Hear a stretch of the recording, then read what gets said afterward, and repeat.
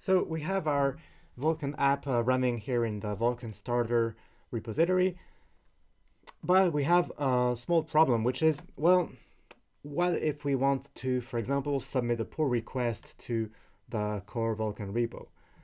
Now, if we want to do that, well, we need access to the core code, right, which we don't have here.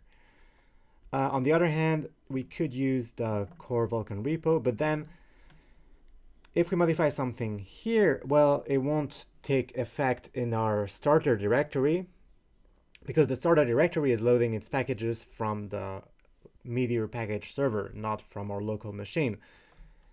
And you might think, well, okay, I'll just work inside this repository and add my custom code inside here. But then you mix custom code with core code and it becomes really hard to submit a pull request because you have your own code mixed up in there as well.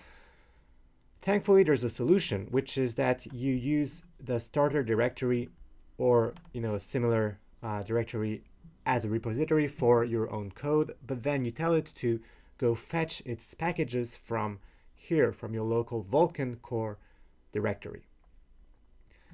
So this is explained here, the to-repo install.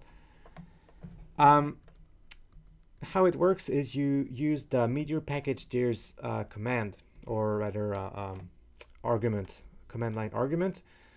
Now, I tested earlier with like a relative URL or path. It didn't work, so I'm going to use a full absolute path. So /users/dev Vulcan packages. As you can see, I'm pointing to the location of my Vulcan core packages. And then I'm launching Meteor with Meteor port 3000 settings, and so on as usual. So let's see what happens. So at first, nothing really special should happen. It should just run as usual.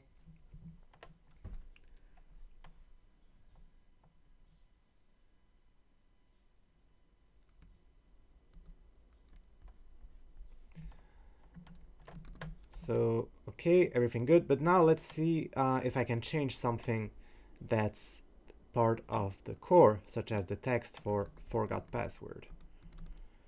So this here is Vulcan and not Vulcan starter. I'm going to search for my string, change it up, and right away you can see it's rebuilding. So it means that it did take that change into account. And now it does work. Now maybe you don't want to have to remember to use this Meteor package dears string every time. So there's actually a way to do it once and for all by adding it to your bash profile file. So let's open this up.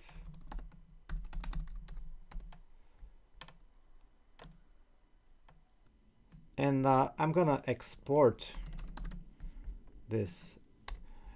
And a cool little trick, if you want to have multiple directories, you can just do this, separate them with columns. So maybe, I want to have other Meteor packages in a different directory, so I can do that. And let's go back here, and this time we'll just run npm start. So again, this calls Meteor settings JSON without Meteor package dears, but if we did our job properly, it should still show our modified forgot password string. Unless that is, I need to reload my bash profile file or my terminal window, which is possible. So let's see. Okay.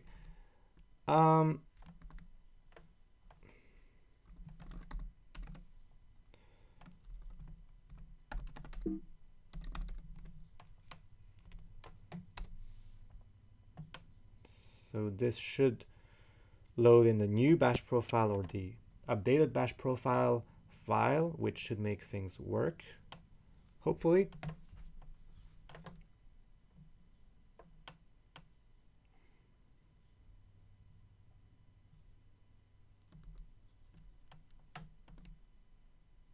And it does work.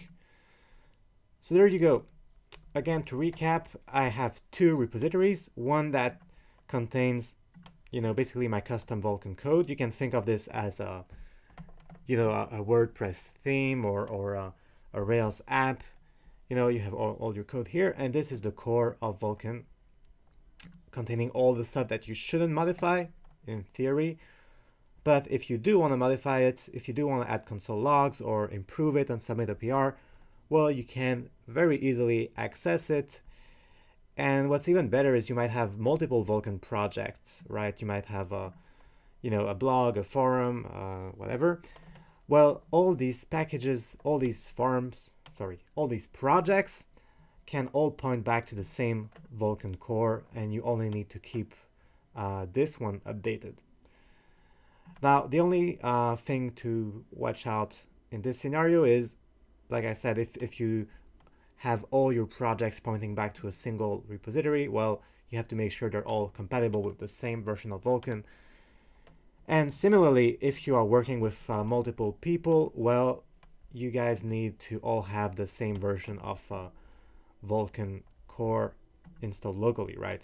If I update Vulcan and commit my starter package here, well, this is not going to be committed, right? So I have to tell my teammates, hey, the new most recent commit of Vulcan starter requires version X of Vulcan to work properly.